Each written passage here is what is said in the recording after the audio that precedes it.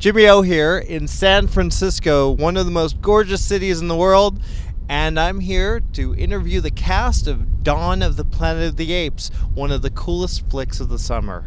I want to start this with the family dynamic here, which is very rarely done as well as it is here. How did you two especially approach that? As well as you, how did you approach that when you read the script? I just feel like Matt really helped with that. I think Matt Reeves, who directed it, who I've known for a really long time, just I think that's what he does really well, is create really intimate, emotional moments. He loves when people are vulnerable and trying to be brave, and I feel like he's really good at not overplaying something or overwriting it, and I think that combination with a big summer movie is a good one.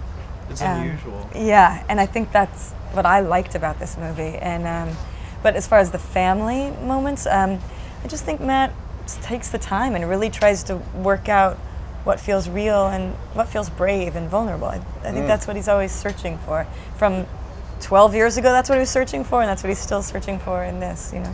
Yeah, I mean, you know, if you go to Planet of the Apes, it's all, you know, planet, community, you know, I mean, it's all that circle that goes around until you finally get to nuclear fam, you know, and it just reverberates out at him. And Matt had the smarts to really identify it very clearly early on in the film and play it out. I mean, you've got Caesar's son and his newborn son, and you see Alex and our son, you know, and then you see Gary, you know, Dreyfus's later on. I mean, it's continually echoed there in terms of, you know, this is a large community of sorts, and we're going to break it down how it can go and really get to the heart of it.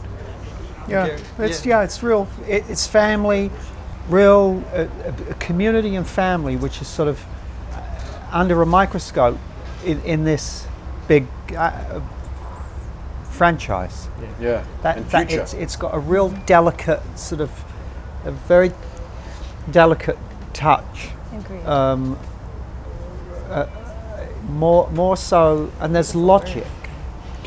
Matt is very sort of detailed about certain that thing. If you really think about when the power comes on, and if you were to like look at it in a very sort of linear kind of line, you go, here's the power that comes on, and this is when my iPad charges, and the time that, you know, it's not just well, people won't know, it's only a movie, you know.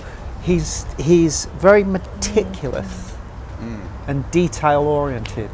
Well, he also made some very interesting decisions, which I think work with, especially your character. There are no real villains here. This is not a villain. This is someone who's trying to make the best of a situation and save. Well, look, you know, look, I'm trying to save humanity, and I know that we all. You even say that.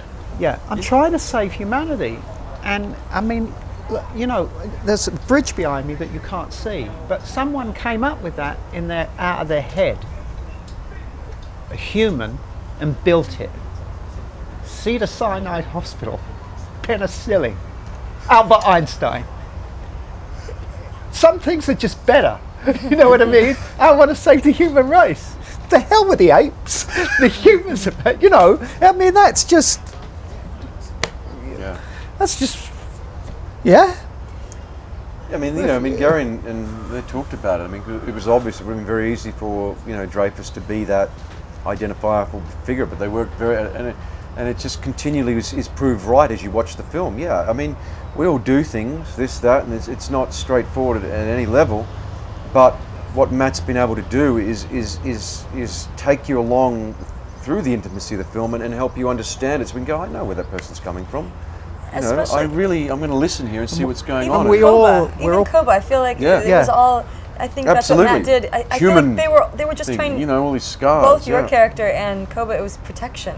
It was like, no, I'm protecting. It didn't. And we're also we're misdirecting, I suppose. Yes, fear. Because of our struggle and our pain, we're misdirecting it. Where, you know, Koba says, look, humans did this to me, humans did that to me.